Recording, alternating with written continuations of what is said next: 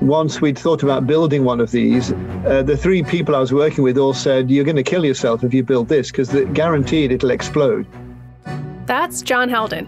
He's a Princeton University historian who specializes in the Byzantine Empire. That's the medieval Eastern Roman Empire.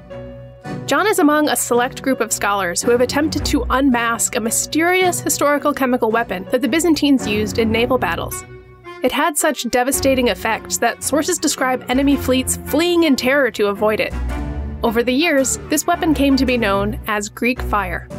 If you read any of the sort of standard history textbooks, they always mention it, but it always struck me as quite an odd thing. Incendiary projectiles have been known about forever, but what was described in the medieval sources was clearly something very different. It was coming out of a siphon or a squirt, and it was covering ships, and it was very hot, and it burned on water, and it, did all sorts of other stuff that these traditional incendiary weapons clearly didn't do at all. For centuries, scholars have debated what Greek fire was made of and how it worked. But this weapon is a military secret from a fallen empire, so its details have been lost to time. John thinks he's found the key to this legendary substance, and he has the scorched boats to prove it. In this episode of Stereochemistry, we're going to explore how modern researchers illuminate the chemical secrets of the past. We'll hear from experts about what motivates them to study chemistry lost in time, what inventions and substances from the past they've studied, and what chemical questions remain unanswered. And we'll hear from John about his experience recreating the Byzantines' potent weapon, and why he believes the secret of Greek fire has been right in front of us all along. I'm your host, Kerri Jansen. To help me tell this story, I'm going to bring in someone whom regular listeners will recognize, Gina Vitale, an assistant editor at C&EN. Hi, Kerri. Hello. Thanks for joining us. You'll recognize Gina's voice from our recent episode on Rosalind Franklin. Gina and I have both collected some stories from this area of research, which we hope you'll enjoy as much as we have. Yeah, I was surprised at how many people are not just looking at these old scientific texts, but actually going through the steps and trying to do those experiments in the way early scientists did. Through that process, they feel like they're learning about how people of the past thought about their world in a way they can't just by reading. Right. C&EN has explored some of those efforts to revive ancient chemical recipes before, and I was curious about what drives these scientists to do this work, and what chemical puzzles from the past remain unsolved. As we learned, recreating those old experiments is far from a straightforward task. Yeah, often because the information they're working from is incomplete or unclear. For almost everything we do, we only have snippets of information that for one reason or another came down to us, And so you have to indeed detective your way through it and try to make sense of it. That's Marlijn Bol, who studies the historical relationship between materials and art at Utrecht University in the Netherlands. But that often involves taking a closer look at centuries-old recipes for things that we have never seen, objects or substances that are lost to time. In Marlijn's case, that could be anything from varnishes used on paintings to imitation gemstones. It's a little bit strange because I'm an art historian, so I should actually be fascinated by things that are still there, right? By art objects in museums. And, I like those as well. But I actually became really fascinated by things that aren't there anymore, but of which we have written records, such as these recipes. Marlijn told me about this recipe for a green reading glass, a sort of transparent screen, which people in the 15th century thought would protect your eyes from the strain of reading if you held it in front of the text. So it was like the 15th century version of today's blue light blocking glasses for computer screens. Sure. And I was fascinated by it because it's again a practice where we don't have these screens anymore. I was wondering, what is it? Like, what were they doing with it?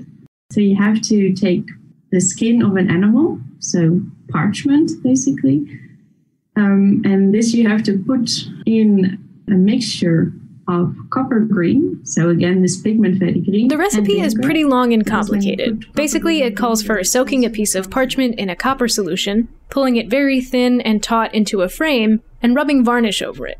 And boom, you've basically got a green-tinted, see-through sheet of parchment, almost like a thin piece of glass. But it turns out hunting down the equivalent of 15th century parchment isn't as simple as grabbing something off the shelf. So I went to a parchment specialist. I told him about the recipe and I asked him, could you give me some parchment? And we decided, because the recipes explained it needed to be very fine and clean parchment. So calf would be a really good one to try. So Marlijn took home some calfskin parchment, which is very smooth, and tried the experiment.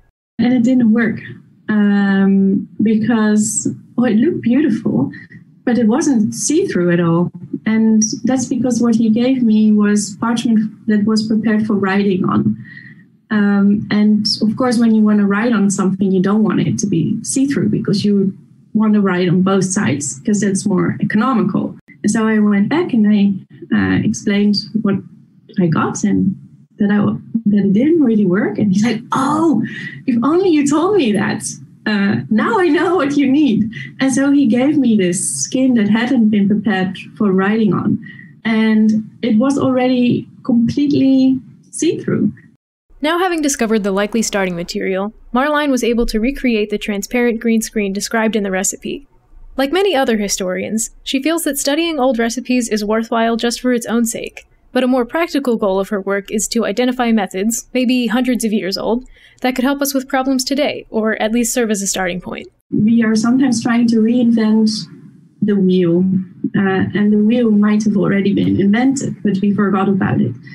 And so I think there's a lot of interesting practices in the past that we can learn from today and sort of understand also how we can maybe deal with certain problems today.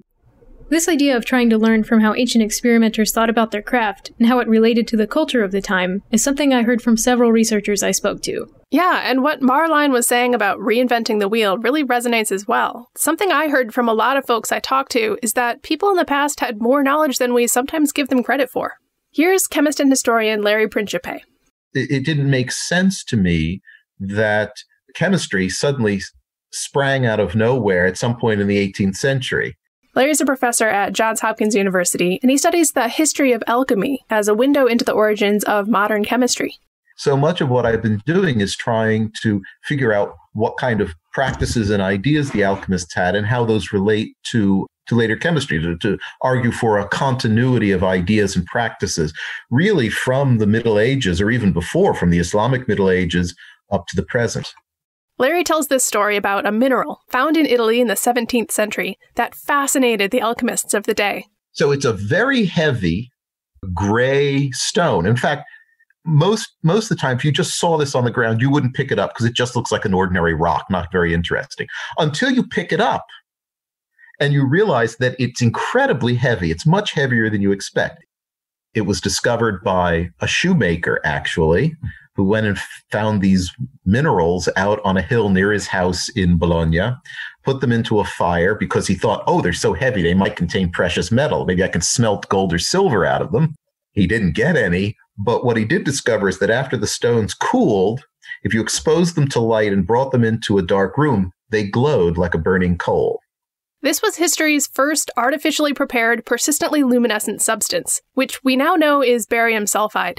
Back in the 17th century, these remarkable glowing stones came to be known as Bologna stones. Word traveled, and many became interested in making their own. Some experimented with stones from Bologna to try to improve the recipe, tinkering with heating methods, for example, or grinding the stones into powder before heating. But success was elusive. Even though the process was published many, many times, people could not get it to work. The only people that seemed to be able to get it to work were those who actually traveled to Bologna and stood side by side with somebody who knew how to do it. One of the people who did this was a guy I just wrote a book about by the name of Wilhelm Homberg. And he tells this wonderful, wonderful story that I think any chemist today would understand. He goes to Bologna, he learns how to make them, he develops a new method that works better than anybody's method ever worked before. He leaves Bologna, he gets to Paris, he says to people, look, what I discovered, and all of a sudden the process doesn't work anymore. So he tries to figure out what on earth went wrong. He discovers that when he was in Italy, he was using a bronze mortar to grind the powder that he used, whereas in Paris, he didn't have a bronze mortar, he used an iron one that was available there. And what he basically discovered at this point was something that was not rediscovered until the early 20th century. That is, that iron is a luminescence poison, and that your persistently luminescent materials need a dopant It turns out that traces of iron that rubbed off when Homberg ground the stones in the iron mortar quenched the luminescence of the stones. That's why his experiment in Paris didn't work. Homberg also observed that while iron contamination prevented luminescence, copper impurities were actually necessary for the Bologna stones to glow. Today, chemists would call that copper a dopant. Too much copper could decrease or prevent the luminescence. So although the fundamental cause of luminescence wasn't described until much later, Homberg's 17th century experiments did reveal that the necessary amount of copper dopant falls within a narrow range, which we now know is between 1 part in 20,000 and 1 part in 5,000. So in 1683, he makes this discovery, which is about basically things in parts per 10,000 concentration. So it shows how clever he was with very careful kind of analysis. And Homberg's findings are borne out by Larry's own research, which involved a visit to Bologna to collect specimens. What I discovered was that it's only a very, very small area where this stone actually has the correct amount of copper as an impurity already. But if you're outside that very, very small region, they don't work anymore, unless you use a bronze or copper mortar to do the preparation, which is what Homberg discovered. Quite remarkable, really. But there is something Larry's modern experiments couldn't answer. This is the mystery that I haven't solved yet. So I collected all the reports of people who went to Italy and saw successful Bologna stones glowing in the dark. And almost all of them are described as glowing orange, like a glowing coal, like a piece of charcoal. Now, this makes perfect sense. A barium sulfide persistently luminescence emits orange light. No problem. The ones that I made emitted an orange light too. So great. But there are several examples where someone says they saw a stone that glowed blue. Now, there's the mystery. What was it that glowed blue? So I have not yet succeeded in making a stone that glows blue, but I'm working on it. Many of us are interested in, mysteries from the past. But in this case, this is one where you can actually access the mystery yourself if you discover the right method of preparation. So that just makes it twice as exciting, I think. So Larry was quite literally retracing the steps of ancient experimenters to solve his mystery. Exactly. Now, Kerri. Yes, Gina? We've heard some cool stories of chemical mysteries from the world of art history and glowing rocks, but I think you owe us the rest of the story about Greek fire. That's right, I do. But first we're going to take a short break. When we come back, we'll revisit John Heldon's quest to rekindle a legendary lost flame.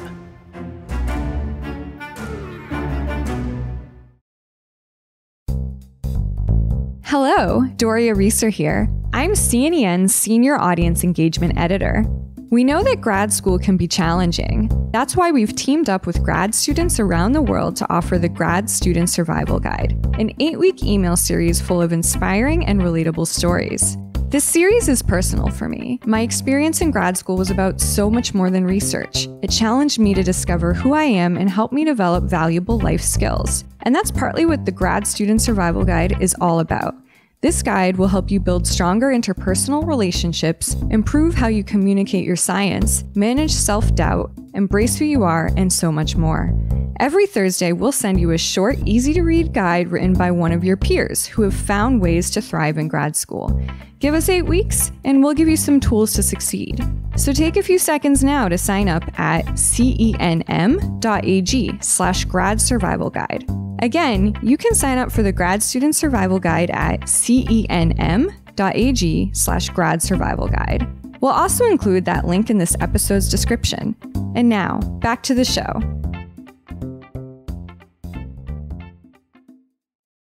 So, Kerri, last we heard, John, the Byzantine history expert, was contemplating building something that everyone warned him was likely to explode. Right. John told me about his project to recreate the legendary incendiary weapon known as Greek fire. Remember, the literature described this weapon as liquid fire that clung to enemy ships and burned fiercely even in water, which is an unusual combination of properties. So when I was a postdoc back in the, dare I say it, 1970s, I got interested in this just as a sort of sideline. I just thought, that's a bit weird, the Byzantines had this thing. and nobody seems to know how it works, and it's supposed to be a great mystery. So I read the literature. There were all sorts of crazy hypotheses. One is that it's a mixture of saltpeter and other things, and might be an early form of gunpowder, but none of them really had a satisfactory answer. The thing is that although details of it have been lost, there are a lot of clues about this substance found in literature, which John laid out for me. One of the earliest mentions of this weapon refers to cauldrons of fire, for example, and other sources say the Byzantines installed furnaces and vessels of oils on their warships. And there are reports from battles where it was used, describing smoke and a loud roaring noise when ships unleashed the weapon. And as John mentioned at the beginning of the episode, sources describe the substance being squirted from ships using some sort of bronze device. So if we add all these different things together, we can start to build up a picture of how it works. How can I describe this? If you imagine you can heat this liquid, project it through a tube, and ignite it as it comes out of the tube, and you basically got Greek fire in the way that the sources describe. In the 70s, John worked with a chemist he knew, Morris Byrne, to come up with a model for how Greek fire worked. They suggested the substance was some form of crude oil, a flammable substance that fit descriptions in the literature of an oily liquid. We couldn't build a full-scale one at that point, but we did a few experiments, basically taking some crude oil and putting it in a hypodermic syringe and heating it up and then projecting it at some paper ships in a basin. And the principle worked. Satisfied with what they had accomplished, John set the project aside, until a couple decades later. He was at the University of Birmingham at the time, when a colleague connected him with a London-based documentary crew interested in exploring Greek fire. The stupid title, Machines Time Forgot. I hate the way TV does this, Anyway, they've got to have a dramatic title, so Machines Time Forgot. So they rang me up, and actually they were quite good. They said, look, we have to make it popular, otherwise we won't get an audience, we won't get a contract, but we want to try and stick with the science as much as we can. And would you be prepared to put a team together and we'll make a documentary about it? So I basically did. The documentary team wanted John to make a full-scale model of how Greek fire was used, with wooden ships and everything. Doing so presented a couple of issues. In their earlier work, John and Morris had developed a theory that the siphon device projected its flaming oil from a pressurized container. The team realized the risk was high that a period-accurate bronze container might explode, even if they added a very non-Byzantine pressure gauge. So instead, they built a manual pump for the liquid. The other issue was that they weren't totally sure about the exact composition of the oily liquid. Their theory was it was crude oil, but that raised some questions. So the questions that we had were, if you're collecting crude oil, how did you keep it volatile? How is it stored? Was it distilled? Was there indeed a secret? But the key thing with crude oil is how do you store it? Because if you collect crude oil, even in liquid form, within 24 hours, it's turned to pitch or tar because all the light fractions will evaporate away and you're left with sticky black gunk. And clearly the Byzantines had a liquid that they were using. So we had those questions. And that's when I'm talking to a chemist friend who's also a geologist. And she said, well, there are different sorts of crude oil. I had no idea. With his geologist friend's help, John pinpointed a region within the Byzantine Empire where there's a particular kind of crude oil with unique properties. The oil fields are centered on an area between the Black Sea and the Caspian Sea. Those oil fields produce a particular type of oil. It's very low in non-hydrocarbons and it's very high in kerosene fractions, which means that it evaporates very slowly, which is obviously an advantage. So you can collect it. It retains a high inflammability or burning index. In other words, its gases ignite very easily. And the other thing about this, it's easily collected from surface seeps. You don't need to have an oil well. It collects on the surface. So if you add all this together, the Byzantines have control or access, regular access to these areas. They can collect a particular type of crude oil, which purely by chance happens to have all the right characteristics for production of a sort of projectable instrument of war. So I spent a bit of time rereading the texts, and I suddenly thought, of course, the texts are telling us what this is. It's really obvious. Once I looked at it all again, it was like, oh, duh, of course, that's what it's actually telling you. What was weird that nobody had seen that before, because it didn't take a stroke of genius. As soon as you think about it, it's sort of obvious, really. John also added some pine resin to his formulation to give it the stickiness described in medieval accounts of its use. So then we built the full-scale model. We did indeed heat a large vat of crude oil, on a wooden ship. We built a furnace and put the cauldron on it, and we heated it to the appropriate temperature. We mixed pine resin in, which made it nice and sticky, and then we projected it. So, Gina, I'm going to show you a clip from that documentary. I'm so ready. With only a gentle wind, it's the best conditions they could ask for. They're ready. All right, skipping forward a little bit here. So this is happening in a big water tank on the coast of Malta, basically a film set, nice controlled environment. The documentary team bought a couple of wood fishing boats to try their Greek fire out on. And here they go. Go, guys, go! Holy cow! Brilliant! Wow, that's really going. Look at that thing go. Yeah, so you can see they've got the spigot device there on the larger ship, and you can hear them really straining to work that manual pump. Very impressive, very impressive. This is John. Brilliant jet of flame. The boat's in a dangerous position, blistered, the sails have gone. Absolutely superb example of how it would work. Really impressed, much better than I expected. Super. That is a lot of fire going on. Yeah, that boat is toast. And here's John again in our interview. That's the second boat. We sank the first one pretty quickly. Because it's sticky, it burned and burned and burned. It didn't go out. It's an incredibly scary and effective weapon. So John says he's satisfied that the mystery of Greek fire has been solved. And in fact, that it wasn't really a big secret after all, just clever construction and a lucky geological coincidence. But it was that nagging question of how they pulled it off and the chance to try it for himself that led him to put the final pieces together. I think it's just curiosity, basically. And then specialists who are interested in either chemistry or military weaponry are the ones who've looked at this, and they're intrigued by, what could it have been? Is it a precursor for gunpowder? That was the origins of the whole thing. Did we actually have gunpowder and then lose it? And it had to be reintroduced again via China in the 13th century. And the answer is no, it's nothing to do with gunpowder at all.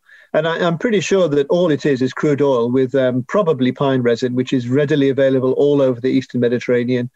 You just pour it in and stir it around over a cauldron of crude oil, which sounds mad, but it worked. Once again, that documentary series was called Machines Time Forgot, and the episode John appears in is named Fireship, if you want to go track that down for yourself. And if you'd like to learn more about recreating ancient chemical experiments, we'll include some links in the script for this episode on C&EN's website. The stories in this episode are truly just scratching the surface. I was thinking we should try out the Greek fire thing for ourselves. Get a boat, get some matches. I think this is where I point folks to our 2-part episode on lab safety. Gina, maybe give that a listen too? All right, I'll put it in my queue. This episode was written and produced by me and Gina Vitale. Story editing by Michael Torres and Amanda Yarnell. The music in this episode was Artful Thief by Kadir Demir and Plain Loafer by Kevin MacLeod. Next month on Stereochemistry, we sit down with 2 Nobel-winning biotech pioneers, Frances Arnold and Jennifer Doudna, in the same room together. Well, virtually, anyway. That's out in February. Subscribe or follow Stereochemistry now to make sure you catch this incredible episode. Stereochemistry is the official podcast of Chemical and Engineering News, which is published by the American Chemical Society. Thanks for listening.